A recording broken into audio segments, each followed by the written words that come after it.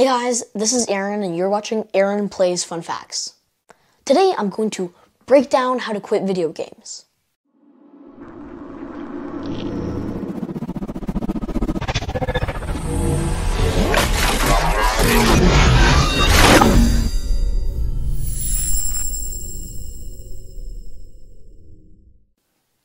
Based on the book Atomic Habits by James Clear. I gave my story on quitting video games another episode. I suggest you checking it out. I'll have it in the description or pop up on the screen somewhere right now. Now let's shut off our games forever and quit. How? For me, it was hard quitting video games, but it wasn't a hard choice. It shouldn't be a hard choice for you either. Quick summary from Atomic Habits. Habits, which can be playing video games, follow a feedback cycle. Cue, craving, response, reward. The cue, it has to be very specific. It can be opening your computer, listening to the game's soundtrack, or seeing something that visually resembles the game. A craving is a wanting, a desire to do such habit. Your dopamine spikes, not when you play video games, not after, but actually before you play video games. So during your craving time, before you even touch the game, your dopamine, happiness chemical, rises and rises. Free dopamine? Unfortunately not. Because if you ended up not responding to the craving and playing the video game, your dopamine, this is baseline, so normal, it spikes and it goes below baseline. Basically your body taking back that free dopamine it just gave you. A response is reacting to the craving, such as going on the game. A reward is the satisfaction from after you play the game. So, the 4 laws of behavior change for breaking bad habits. 1, make it invisible. 2, make it unattractive. 3, make it hard. And 4, make it unsatisfying. The formula is simple. Cut off the cues and the habit crumbles. To make it invisible, delete the video game from your devices so you can't see it.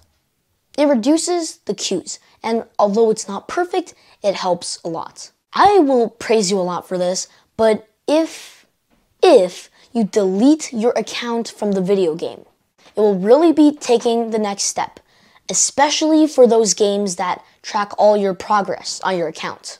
What I really like to do, and also find easy, is to put all the gaming content, all of it, not just related to the game, but all of the gaming content that I see on YouTube, in my recommended, on not interested or do not recommend this channel.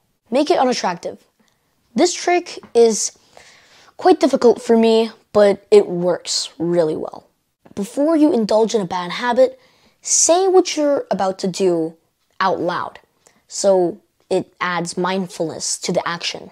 For example, I am about to play such video game, but I do not need it. It will waste my time, I will feel sluggish for the rest of the day, and I have homework to complete. To make it hard and unsatisfying, repeat to yourselves all the consequences of video games, such as sleep deprivation, insomnia, circadian rhythm disorders, depression, aggression, and anxiety. To make things simpler, starting out in a fresh environment will kill off a lot of old cues. Makes it much easier to create new good habits to replace the old bad ones. Do that by rearranging your room. One last thing that helped me a lot to keep all the bad habits at bay is to completely and constantly bother myself with good habits and work. Breaking an addiction is far from simple. Neither is it easy. The choice you make today will grandly impact and change the trajectory of your life. No, I'll do it tomorrow. No, I'll do it next week. It all starts now.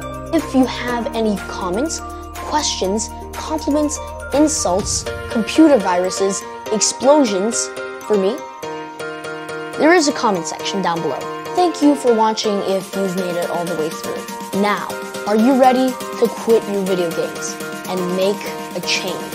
Please consider hitting the like button and subscribe if this video has helped you. Share it to whoever might need it. Alright, peace.